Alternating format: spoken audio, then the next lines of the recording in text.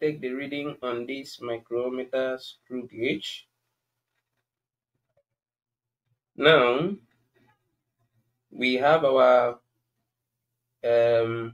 sleeve side that contains the main scale, the calibrations for the main scale, and we have our thimble side that has a circular vernier scale or calibration for the circular vernier scale. So how do we take this reading? Now recall, each of the calibration on this main scale is 0.5 millimeters. So if this first one is 0, the second one will be 0.5, the next one will be 1 millimeters. The 1.5 millimeters, 2 millimeters, 2.5, 3 millimeters, 3.5, 4 millimeters, 4.5, 5 millimeters, and the last bar there calculation will be 5.5 millimeters. Will be 5.5 millimeters. So our main scale reading equals to what? 5.5 millimeters. Then we come to our thimble side, the circular vernier reading. How do we take the readings? We look for, first, you have to know that each calibration on this thimble side is what? 0.01 millimeters. You have to really take note of that. While on this main scale side, each calibration is what? 0.5 millimeters. While this one, each calibration is what? 0.01 millimeters. So if this first place is 0.10 millimeters, this is not 10, oh, it's not 10, this is 0.10 millimeters.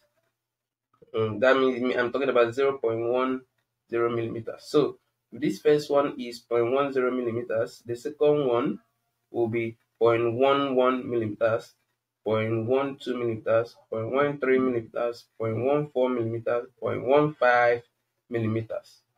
So what will be our reading? Our reading will be the calibration on this thimble that coincides with that of the main scale. And you see that from the bottom here, this second calibration coincides with it.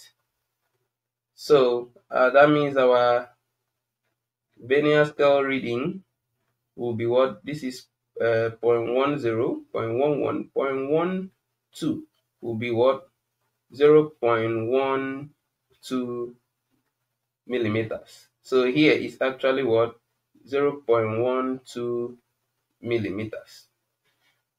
So therefore, our total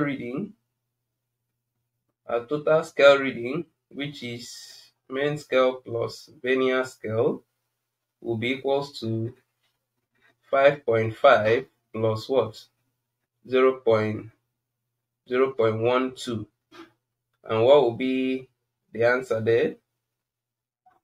5.5. When you do 5.5 plus what? 0.12.